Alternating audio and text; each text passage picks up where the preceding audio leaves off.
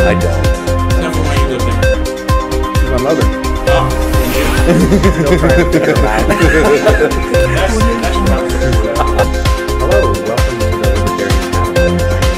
Libertarian Counterpoint. And with me to discuss current issues with a libertarian perspective, I have Devin Minima, Dixon City Councilman, and James Just, Vice Chair of the Sacramento Libertarian Party. Thanks for having us. Oh, no problem. Great to have you. So jumping right in with fun and games, I wanted to talk a little bit about the new board game by Parker Brothers and Hasbro, Miss Monopoly. It's a new twist on a relatively old game, but in this twist they actually have different rules for women and men, which is kind of odd. Apparently women make a little bit more money when they pass go than men do. James, did you want to talk a little bit about fun and games with Monopoly? Oh, sure. I'll open the can of worms.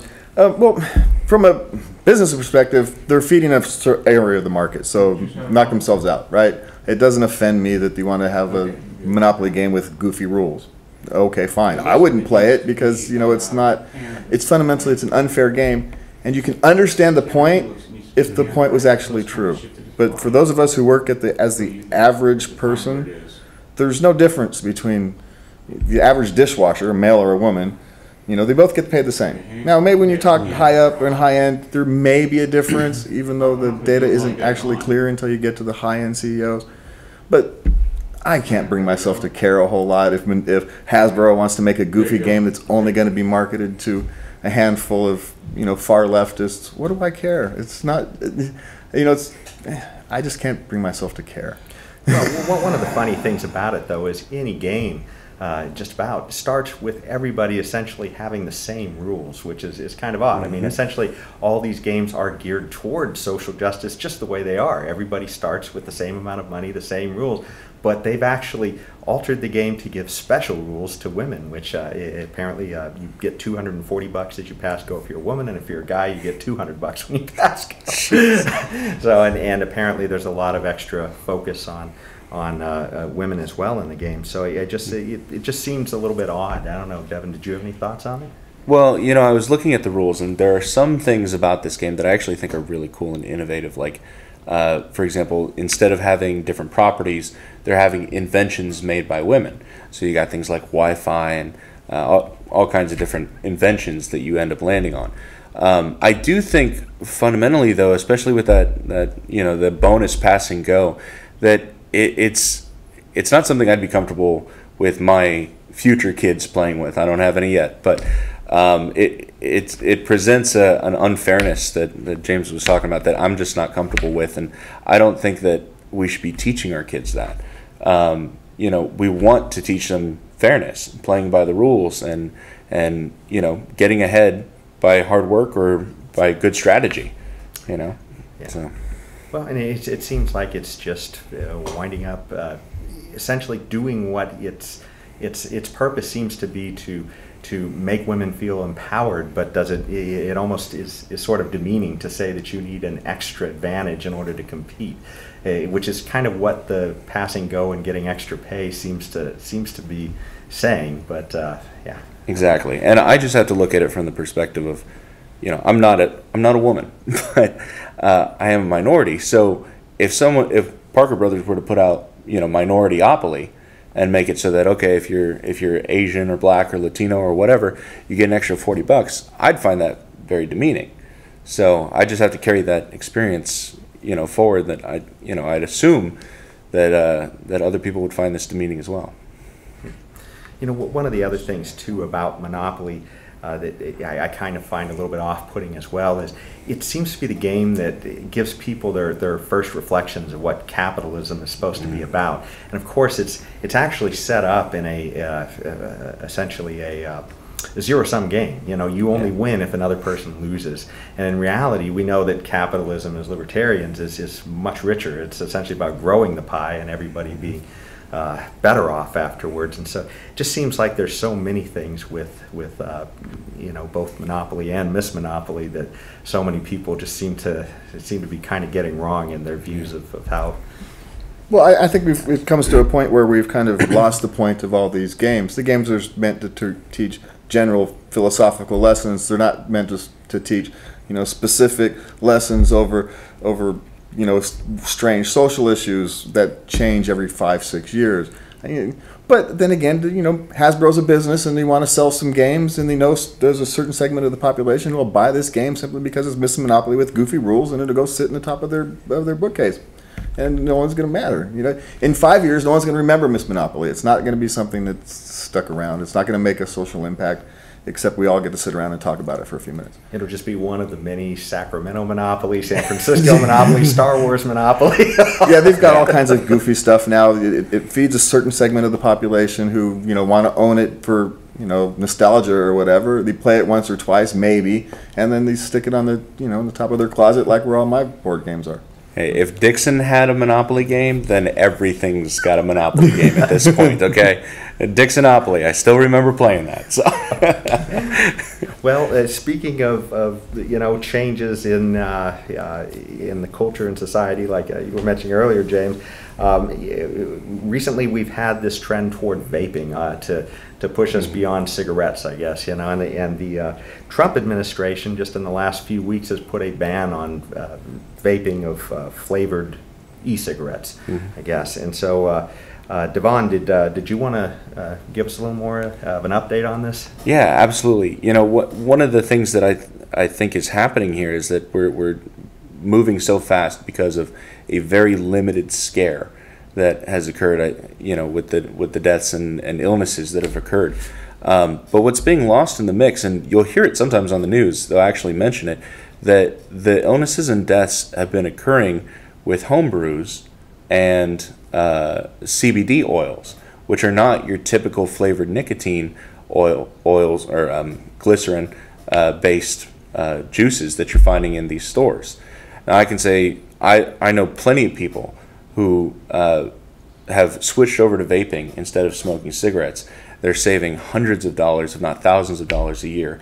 Not to mention the health risks are generally lower with vaping. Well, yeah, because it's the tar that is causing all the problems from the smoking, I guess, the ingestion of that, and of course you're eliminating that with the e-cigarettes. Exactly, and I've seen people that have gone from smoking a pack a day down to going to a 3 milligram juice, and being able to even out with that and eventually get down to zero nicotine, where it's just the habit, of vaping to keep that habit around. And that way it goes completely psychological instead of physical. So I find it really unfortunate, not to mention there are hundreds and hundreds of people that are employed thanks to these different smoke shops that have opened up and these juice companies that are out there. Those are jobs that are going to evaporate if this vaping ban comes out as stringent as people are thinking it's going to. There's going to be thousands of jobs across the country that will cease to exist. Because the cool part about vaping, or at least that industry, was that it's so decentralized.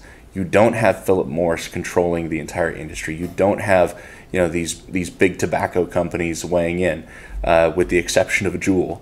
And that's all going to be lost. In fact, Juul which is partially owned by, I think, Philip Morris, or one of the big tobacco companies, is basically set to be the last one standing when this is all said and done, because they create tobacco flavored juices and not sweet or other than tobacco flavored juices. Well, one of the things that is troubling about this compared to so many of the other things they want to ban is that with respect to e-cigarettes, it's a path for many smokers to try and break a bad habit of smoking conventional cigarettes. Mm-hmm. So it's a way to avoid the harm that's actually being caused by ingesting that smoke and tar into your lungs. So it just seems so ridiculously counterintuitive that the state would then ban a path to get off of the true health, true societal health impact of regular cigarettes. In fact, the article I was reading was suggesting that even though patches and other forms of nicotine are ways that some people try, they don't have that hand-to-mouth that you were suggesting too, that the vaping would have as well. So there's that psychological impact as well. So it just seems the nanny state run amok. Well, Exactly. talk about the nanny state. Actually go back to the more fundamental question: is we know prohibition doesn't work. It's been tried and tried again since biblical times, and it simply doesn't work. So what does work is education. If you want to stop kids from smoking and from starting vaping, is you educate them, just like you've done with everything else. The solution isn't easy. It's not simplistic where you can do it in a day and pat yourself on the back and pretend you did something. It takes 10, 12, 20, 30, 50 years. But that's the only way you can actually accomplish these things. We know for a fact that prohibition doesn't work. Well, and this is the crazy thing too. My understanding is that these are already illegal for children anyways. Yes, it's for exactly. adults they're able to be used. And so they're banning the flavors because kids would prefer those flavors, and it's a path in potentially for them. But that's also what the adults who enjoy them prefer about them is the flavors. So Yes. It's kind of pretending adults don't like strawberry flavored vaping tasks or kiwi flavored. And these are the same people who eat avocado toast or whatever that stuff is. They're somehow not going to like avocado flavored vaping products or whatever. Come on, we pumpkin spice latte vaping. They will. This is this is not. Adults like these flavors too, and that's the problem. Is they assume that these flavors are designed just for kids, and they're simply not. They're designed because adults want them. it would be interesting too to see if now that the public has a taste for this vaping, if that's going to drive a black market if you try and ban these things. I mean, after all, you're saying it's quite decentralized already. Exactly. And what gets me is in our town in Dixon, we have an underage nicotine problem, and that's one of the things that our Key Club at the local high school has been fighting, and they've been partnering up with the high school administration, and they've been working really hard on creating awareness about the long-term effects. But I also think it's important not to, jump into the reefer madness scare tactic of trying to frighten people. What we're looking at is an enforcement model. Somehow these kids are getting their hands on vape juice underage. They're getting their hands on the actual hardware, both ways. And we've got to find a way to crack down and enforce on that, because that is something that we shouldn't be giving access to kids for. Now, I'm not sure if I think it should be 21, because if you're going to be an adult at 18, then you should be able to make your own decisions. But the law is the law right now. So under 21, the state and the local municipalities should be working together to work hard and enforce that law. Sure, and it's sort of like, why throw yet another law on if you can't even make the law that you have in the first place work? Exactly. If you're worried about kids vaping, maybe we should try enforcing the law that exists. Yeah, and we have a program. We do it with the alcohol control. We can send in, they send in kids to test alcohol and other cigarette. We can do the same thing. You can use the same type of enforcement that we already have. We already have the tools to deal with the problems, and we just choose not to because, again, we like to virtue signal. We've got a bunch of politicians and activists who want to go up there and think like they're doing something when they're really not. They're just annoying people's lives. Just getting in everybody's life. It's getting annoying. Yeah. Well, speaking of bans and virtue signaling, one of the things that's actually happened now, and it's surprisingly, it's not a government move, it's a private industry move, but it's the ban of open carry in certain stores. So essentially, after we've had a rash of some mass shootings earlier this year, Walmart and Kroger, I believe, first made a move to ban open carry in their stores. And there were some reasons behind that they gave right after it happened, but now a few other companies are also making that move as well. Walgreens and I guess Wedger, I think they're called. So those companies are also calling for a ban of open carry within their stores in states where it's legal to open carry. So Devin, did you want to? Yeah, so this is definitely a case of virtue signaling. For one, if someone's going to walk into a store and shoot the place up, I kind of doubt that they're concerned about whether or not you can see or not see their weapon, right? And the interesting thing is, so this can't apply to CCWs because CCWs explicitly allow you to take your gun everywhere.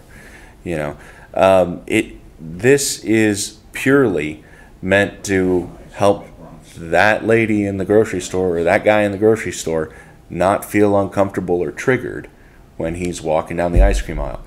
The simple fact is, the when I go to Arizona, right, every once in a while, and I was at a Starbucks and I was sitting there, and these guys walked in and they both had, you know, guns on their hips, which is a foreign sight if you're from California.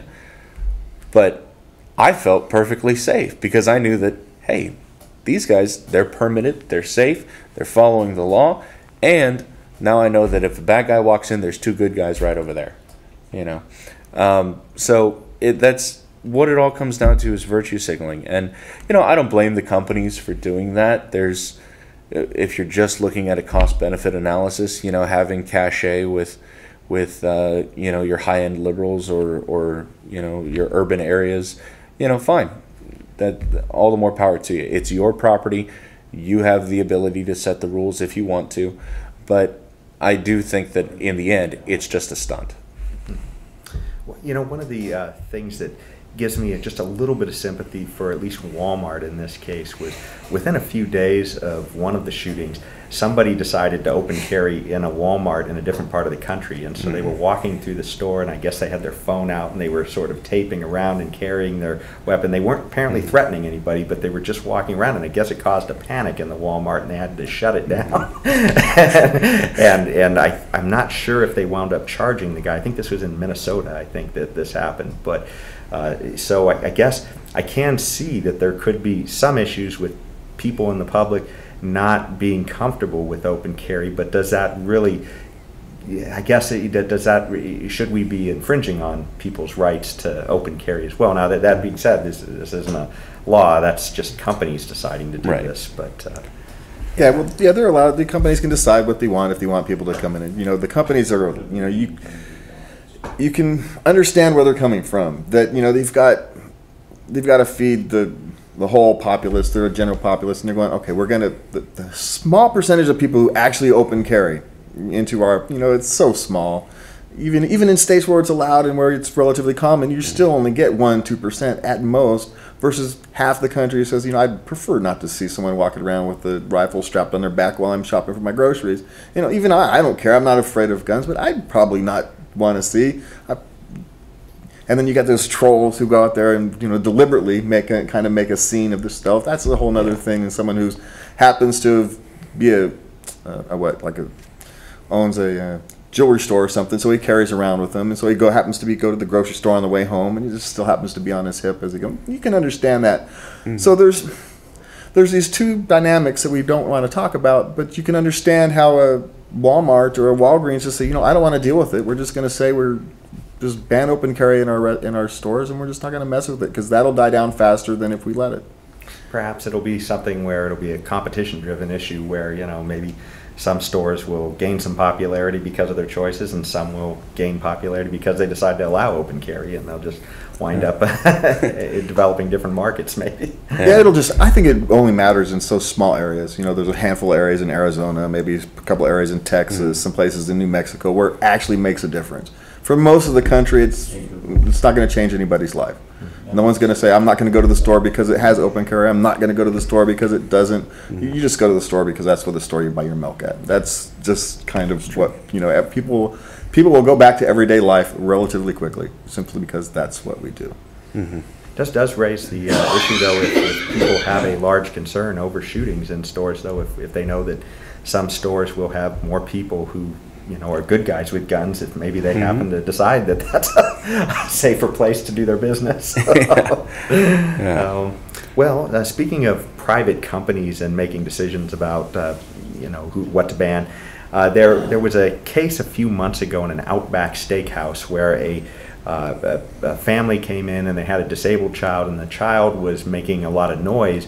And so some of the customers, I guess, were uncomfortable with the amount of noise that was being generated, and so they had asked the manager at the restaurant to ask the people to leave, and so they did, and that you know, made the family very uncomfortable that had the disabled child. You know, and it really raises the question for libertarians: what is the right answer for this when you have these potentially ADA issues? Should what would a libertarian do in this case, James?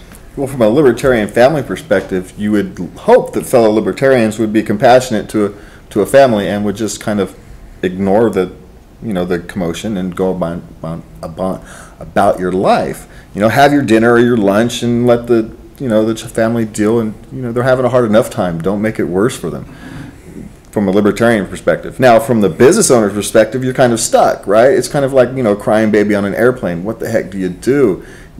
You don't know. Now, I've raised an autistic child, and so when he was young, he would just kind of cry and scream, but our solution to that was we didn't go out, and so how can you tell a family that has an autistic child you can never go to Denny's when you're on the way home from grandma's house?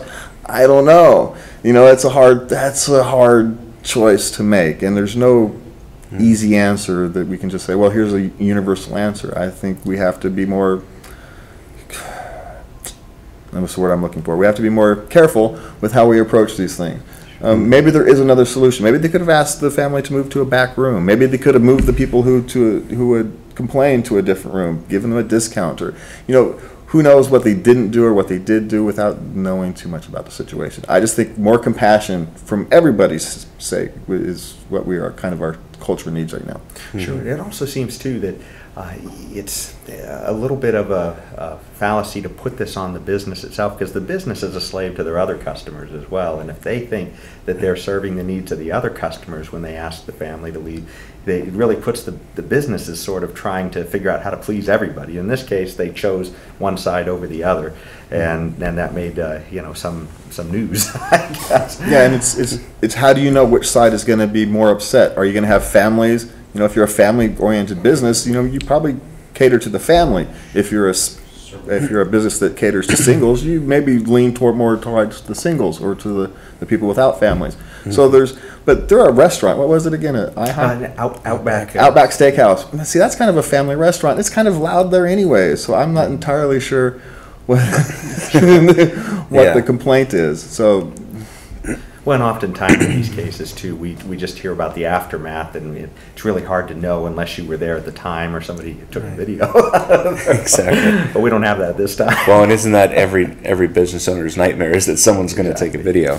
Now, and this is a situation where there really isn't a clear-cut way that it should have gone. This is a completely tough situation. What I have noticed is that because issues like this and issues around people with disabilities have become such a landmine type of issue for people to talk about, that there isn't education going on about how to be more sensitive to those issues, because we're also convoluting the idea of uniqueness and different levels of capability. We're mixing that in with people who have anxiety and want to bring their animal onto an airplane, things like that aren't on the same level. And so you don't see that push for awareness happening in schools and when we're educating our young people. And that means that we're not going to have people that are as compassionate when they're out in the world, because they don't know how to identify. They might be thinking that this kid's just a brat or something like that, and that's not the case at all if they have some kind of disability. So it's unfortunate that kind of wet blanket has been thrown on the entire issue, and it's hard for people to talk about that openly and create that sort of awareness so that people can be more compassionate.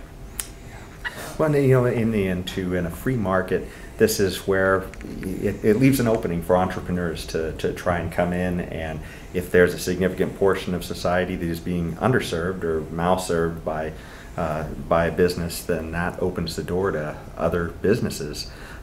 So, yeah.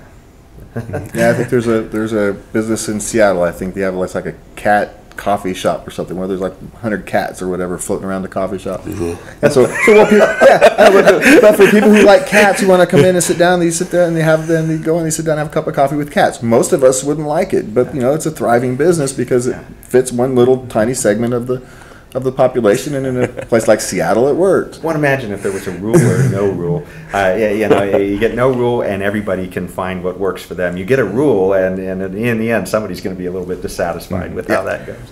I can't imagine what the coffee tastes like. I don't think it's about the coffee. So, there's probably Folgers in your cup, and they like people like to sit around and have like cats. It's the cat people. They are what they are.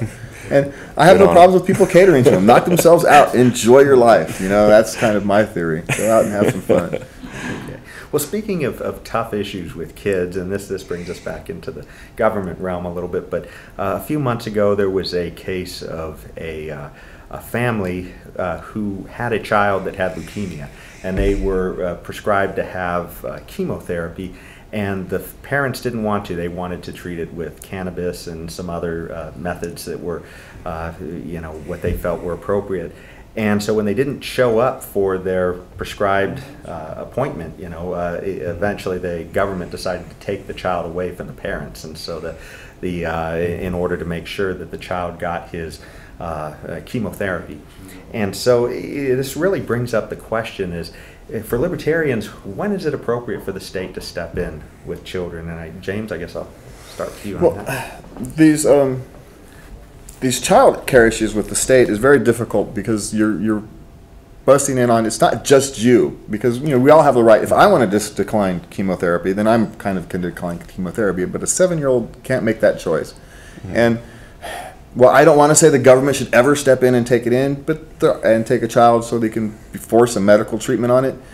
There are times when you go, God, you really should, and so it's a really tough call. You don't want to make a blanket statement that the government should never come in and take a child in a case where the medical treatment is necessary. But sometimes, like a chemo, it's a long shot. It's a 1 in a million shot. They're going to go through chemo and all the horrors that come along with it, and the child's going to end up dying anyway. And so you should be allowed to make the choice. Well, we want to have what time we have left. We want it to be as high quality as possible, so we're not going to go through chemo, or we're going to try and do all we want and roll the dice and pray for the best. Mm-hmm. Parents you should be allowed to make that choice. Now, in this particular case, I didn't get a chance to follow this particular case, but I'm always reluctant to say the government should be taking children. It should be only the most extreme cases because the government isn't very good at it. Yeah, absolutely. Right. And you wonder if, it's always a trade-off of who really has the best interest of the child, the state or the parent. But at this point, I think we may have to leave it at that. Thank you for joining us for the Libertarian Counterpoint. Thank you for joining us for the Libertarian Counterpoint. You can find us at Sacramento Public Access Channel 17, and you can also Google us on YouTube. Thank you. The state stepping in. It's difficult. Yeah.